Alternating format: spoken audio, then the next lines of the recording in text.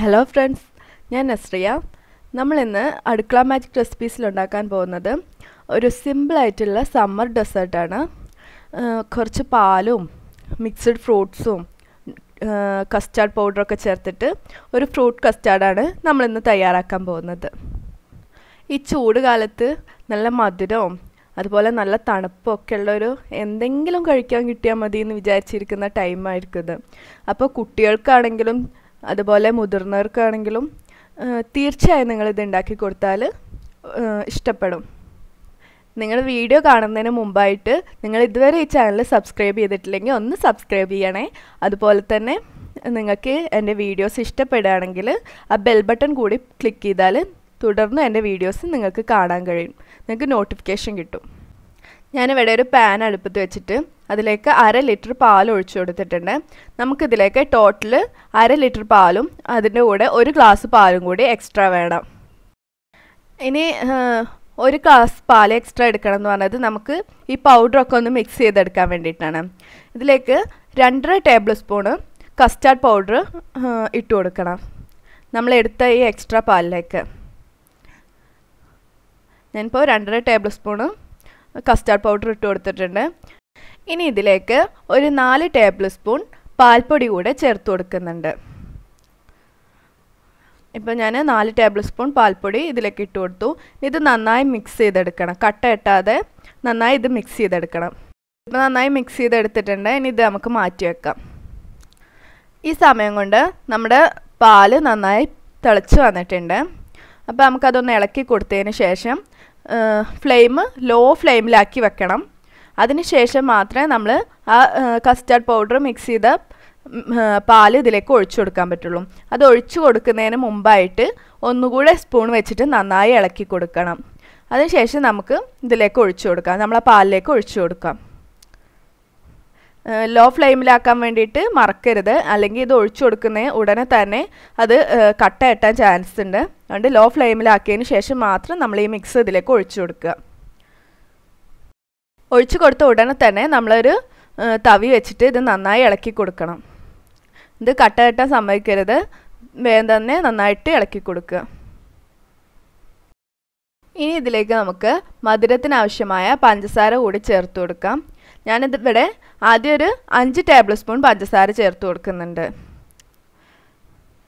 അതിനുശേഷം നമ്മൾ നന്നായി മിക്സ് ചെയ്ത് കൊടുക്കുക. ഈ സമയത്ത് വേണമെങ്കിൽ നമുക്ക് ഒരു മീഡിയം ഫ്ലെയിമിലാക്കി കൊടുക്കാം, ഹൈ ഫ്ലെയിമിലാക്കരുത്, മീഡിയം ഫ്ലെയിമിൽ.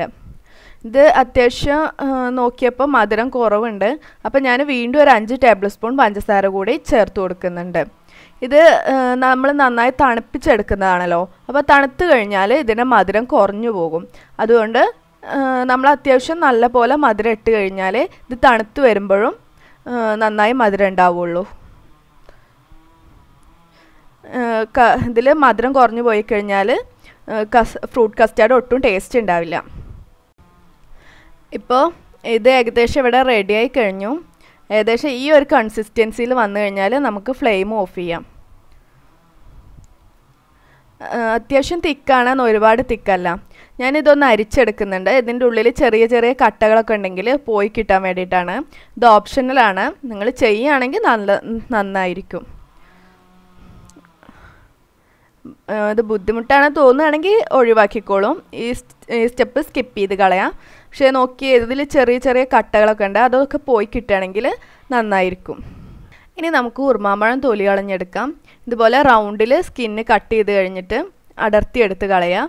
അതിനുശേഷം അതിൻ്റെ ആ ലൈന് കാണുന്നിടത്ത് കൂടി ചെറുതായിട്ടിങ്ങനെ കത്തി കൊണ്ട് വരഞ്ഞു കൊടുക്കുക. ഞാൻ എളുപ്പത്തിൽ ഉറുമാമ്പഴം കട്ട് ചെയ്യുന്ന ഒരു രീതിയാണ് കാണിക്കുന്നത്. നിങ്ങൾക്ക് ഇത് അറിയാവുന്നതാണെങ്കിൽ സോറി, നിങ്ങൾ ഒഴിവാക്കി കളയാം. പക്ഷേ അറിയാത്ത ഒരുപാട് പേരുണ്ട്, അവർക്ക് വേണ്ടിയിട്ടാണ് ഇത് കാണിച്ചു തരുന്നത്. അതിനുശേഷം ഇതുപോലെ ഇങ്ങനെ ചെറുതായിട്ട് അടർത്തിയെടുക്കുക. അതിൻ്റെ നടുവിലുള്ള ആ ഭാഗം നമുക്ക് പതുക്കെ പറിച്ചെടുത്ത് കളയാം. അതിനുശേഷം ഉറുമാമ്പഴം ഇങ്ങനെ കമഴ്ത്തി വെച്ചിട്ട് ഈ കത്തി കൊണ്ട് എല്ലാ ഭാഗത്തും നന്നായി കൊട്ടി കൊടുക്കുക.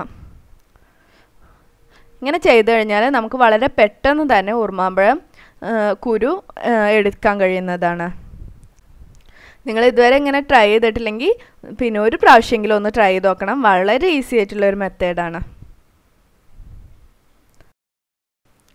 നോക്കിയതിൽ പിന്നെ ഉണ്ടായിരുന്ന കുരു ഏകദേശം മുഴുവനായിട്ടും പോന്നിട്ടുണ്ട്. 1-2 കുരു മാത്രമേ ബാക്കിയുള്ളൂ. അത് നമുക്ക് ഇങ്ങനെ കൈകൊണ്ട് ചെറുതായിട്ട് അടർത്തിയെടുക്കാവുന്നതേ ഉള്ളൂ.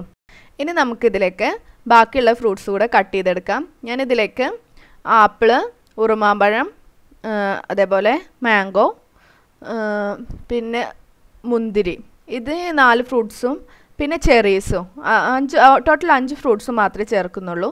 നിങ്ങൾക്ക് ഇഷ്ടമുള്ള ഫ്രൂട്ട്സൊക്കെ ഇതിലേക്ക് ആഡ് ചെയ്യാവുന്നതാണ്. ഈ ആപ്പിളും അതേപോലെ മാംഗോ ഒക്കെ കട്ട് ചെയ്യുന്ന സമയത്ത് ക്യൂബ്സായിട്ട് കട്ട് ചെയ്യാൻ ശ്രമിക്കണം. കഷ്ണങ്ങൾ അധികം വലുതായി പോവരുത്, ചെറിയ ചെറിയ പീസായിട്ട് കട്ട് ചെയ്യണം. ഇപ്പം നമ്മുടെ പാലൊക്കെ നന്നായി ചൂടാറിയിട്ടുണ്ട്. ചൂടാറിയതിന് ശേഷം മാത്രമാണ് നമ്മൾ ഈ കട്ട് ചെയ്ത ഫ്രൂട്ട്സ് അതിലേക്ക് ചേർത്ത് കൊടുക്കേണ്ടത്. ഞാനിപ്പോൾ ഈ മിക്സ് ചെയ്ത് വെച്ച ഫ്രൂട്ട്സ് മുഴുവനും അതിലേക്ക് ചേർത്ത് കൊടുത്തിട്ടുണ്ട്. ഇനി അതിലേക്ക് ഈ മുന്തിരി കൂടെ ചേർത്ത് കൊടുക്കുന്നുണ്ട്. മുന്തിരി അധികം കൂടാതെ ഇരിക്കുന്നതാണ് നല്ലത്, കാരണം ഇതിൻ്റെ ഉള്ളിൽ കുരുവൊക്കെ ഉള്ളതുകൊണ്ട് കടിക്കാൻ കുറച്ച് ബുദ്ധിമുട്ടായിരിക്കും. അപ്പോൾ അതൊക്കെ ഓരോരുത്തരുടെ ഇഷ്ടം പോലെയാണ് ആഡ് ചെയ്ത് കൊടുക്കേണ്ടത്. ഞാൻ വളരെ കുറച്ച് മാത്രമാണ് മുന്തിരി ആഡ് ചെയ്ത് കൊടുത്തിരിക്കുന്നത്. അതേപോലെ കട്ട് ചെയ്ത് വെച്ച കുറച്ച് ചെറീസും കൂടെ ഇതിലേക്ക് ചേർത്ത് കൊടുക്കുന്നുണ്ട്. ഇനി നിങ്ങൾക്ക് ആവശ്യമുള്ള ഫ്രൂട്ട്സൊക്കെ വേണമെങ്കിൽ ഇതിലേക്ക് ആഡ് ചെയ്ത് കൊടുക്കാവുന്നതാണ്. ഇനി ഇത് നന്നായി ഫ്രിഡ്ജിൽ വെച്ചിട്ട് നന്നായി തണുത്തതിന് ശേഷം മാത്രമാണ് ഉപയോഗിക്കേണ്ടത്, അല്ലെങ്കിൽ ഒട്ടും ടേസ്റ്റ് ഉണ്ടാവില്ല. നന്നായി തണുത്ത് കഴിഞ്ഞാലാണ് ഇതിൻ്റെ കറക്റ്റ് ടേസ്റ്റ് വരുന്നത്. അപ്പോൾ ഞാനിത് നന്നായി തണുപ്പിച്ചെടുത്തിട്ടുണ്ട്. ഇത് തണുപ്പിച്ചെടുക്കുന്ന സമയത്ത് നമ്മൾ ഈ മിൽക്കിൻ്റെ ആ മിക്സ് ഇല്ലേ, അത് കുറച്ചും കൂടി തിക്കായിട്ട് വരും. വീഡിയോ എല്ലാവർക്കും ഇഷ്ടമായെന്ന് വിചാരിക്കുന്നു. വീഡിയോ ഇഷ്ടമായിട്ടുണ്ടെങ്കിൽ ലൈക്ക് ചെയ്യാനും ഷെയർ ചെയ്യാനും മറക്കരുത്. നമുക്ക് മറ്റൊരു വീഡിയോ ആയിട്ട് വീണ്ടും കാണാം. താങ്ക്